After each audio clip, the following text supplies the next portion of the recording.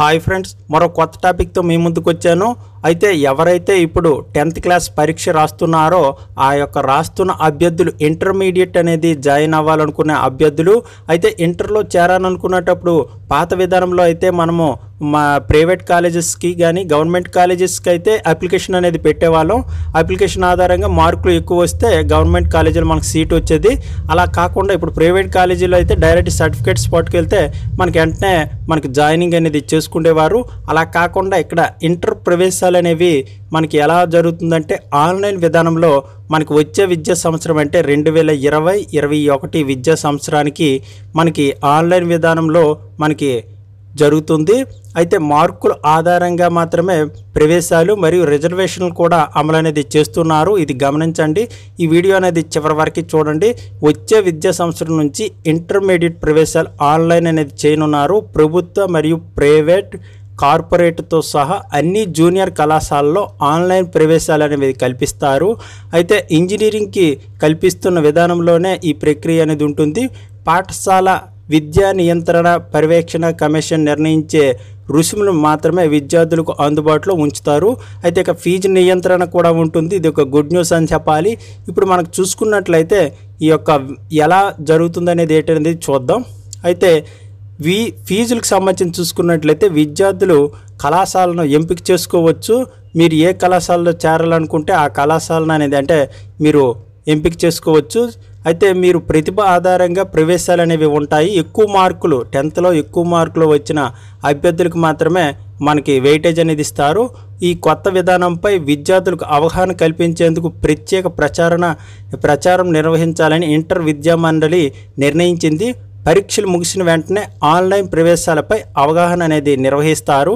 ఇలా మనకు చూసుకున్నట్లయితే ప్రవేశాలు అనేవి ఎలా ఉంటాయంటే మనకి విద్యార్థులు 10వ తరగతి వివరాలను ప్రభుత్వ పరీక్షల విభాగం నుంచి తీసుకొని ఆన్లైన్లో లింక్ అనేది చేస్తారు.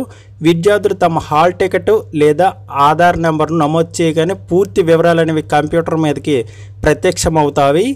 అయితే మీరు ఇంటర్లోకి జాయిన్ అవ్వాలంటే ముందుగా మీరు చేయాల్సింది ఏంటంటే వార్డ్, మీ గ్రామం అయితే గ్రామము, వార్డు అయితే వార్డు సచివాలయాల నుంచి విద్యార్థులు ఆన్లైన్లో దరఖాస్తులు అనేది చేసుకోవాలి. అయితే ఈ దరఖాస్తు చేసుకున్న అభ్యర్థులు సచివాలయంలో విద్యా సంక్షేమ సహాయకులు అధికారి ఉంటారు. అక్కడ ఎడ్యుకేషన్ అసిస్టెంట్ ఉంటారు. అతని ద్వారా అందిస్తారు సహాయం అనేది. అయితే అక్కడ ఆన్లైన్ చేసిన తర్వాత ఎలా ఉంటుందంటే మార్కుల ఆధారంగా ప్రవేశాలు అనేవి కల్పిస్తారు. ఏదైనా కళాశాలలో సీట్లు తక్కువగా ఉండి దరఖాస్తులు అధికంగా వస్తే మార్కులు పరిగణలోకి అనేది తీసుకుంటారు. అయితే మినిమం మీరు ఏ కళాశాలలో మీకు సీట్ కావాలనుకుంటే ఆ కళాశాలలో అనేది ఎంపిక చేసుకోవచ్చు. ఎంపిక చేసుకుంటే అక్కడ ఎక్కువ మంది అయితే మార్కులు అనేది పరిగణలోకి తీసుకుంటారు. ఒక్కో విద్యార్థి 5 కళాశాలను అనేది ఎంపిక చేసుకునే అవకాశం ఇస్తారు. మీరు మీ గ్రామ పరిధిలోని మీ మండల పరిధిలోని మీరు 5 కళాశాలలు అనేవి ఎంపిక చేసుకోవచ్చు. ఇంటర్ విద్యా మండలి చెల్లించాల్సిన ఫీజు రుసుము అక్కడ మనకి ఉంటుంది. ఆ ఫీజు రుసుమును బట్టి మనకి ఉంటుంది. అయితే వార్డు సచివాలయాల్లో ఈ యొక్క ఆన్లైన్ అప్లికేషన్ అనేది అందిస్తారు. ఇలా మనకు చూసుకున్నట్లయితే దరఖాస్తు సమయంలోనే ఫీజు రుసుము అనేది మనకి చెల్లించాల్సి ఉంటుంది. ఇలా మన కళాశాలలో ఫీజు రుసుము పేరుతో అధిక వసూలు చేస్తున్న అంటే కొన్ని ప్రైవేటు కళాశాలలు అనేవి పరీక్ష ఫీజు కోసం చాలామంది కూడా ఎక్కువ అమౌంట్ అనేది వసూలు చేస్తున్న నేపథ్యంలో మీరు దరఖాస్తు చేసిన సమయంలోనే ఫీజు అనేది కూడా మనకి వసూలు చేస్తారు వెంటనే. ఎందుకంటే అప్పుడే ఆన్లైన్ ఫీజు అనేది చెల్లించడం ద్వారా మీకు కొంతవరకు న్యాయం జరుగుతుంది. ఇలా ఉంది. అయితే ప్రతి కళాశాలలో అందుబాటులో ఉన్న సీట్ల ఆధారంగా రిజర్వేషన్లు అనేది నిర్వహిస్తారు. దరఖాస్తు సమయంలో ఆయా కళాశాలల రుసుములు అనేది కంప్యూటర్ స్క్రీన్పై కనిపిస్తాయి. మీరు ఏ కళాశాలలో జాయిన్ అవ్వాలనుకుంటే ఆ కళాశాలకి అంటే మీరు ఏ కాలేజీలో జాయిన్ అవుతారో ఆ కాలేజీ యొక్క ఫీజు అనేది మీకు కంప్యూటర్ స్క్రీన్ పైన కనిపిస్తుంది.